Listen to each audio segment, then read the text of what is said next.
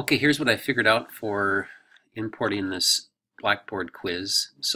It's created here and I have the zip file saved on my desktop there. And when I'm in Schoology, I can go to add a question and I can import the test. And then I'm going to use that Blackboard option, click next, and I'm going to find that file. It's on my desktop. There it is. And so it's the whole zip file with all the questions in it. I'll click open and then choose import, and it'll bring in all those questions. So hopefully that will work. If not, we'll have to dig a little deeper. Thanks.